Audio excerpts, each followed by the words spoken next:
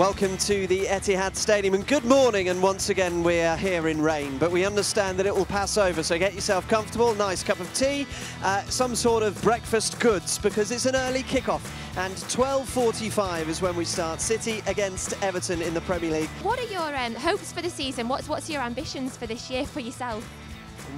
Just waiting for the chance and prove more to people what I can show on the pitch, and I'm happy to stay at City. Will you please welcome onto stage the county champions from 2011, Lancashire County Cricket Club.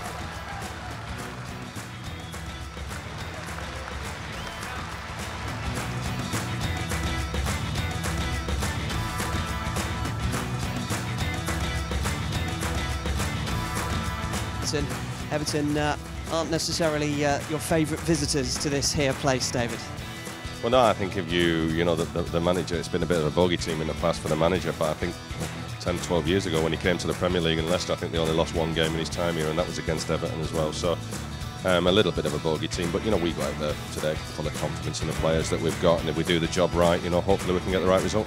Yeah, that's a good result because we play against a strong side. Officially they came for the draw maybe, but they got good players, so we had to be careful.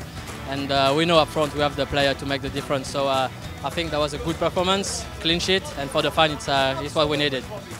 And how are you settling into Manchester? On the pitch you seem to be doing fine. Are you enjoying it? Well, yeah, the lads are really good, and the quality is there. So I'm just trying to play my best football, you know, and bring something to the team. But the atmosphere is great, and we hope we can carry on like this because so far we haven't lost a game yet. So that's a good thing, and let's carry on like this.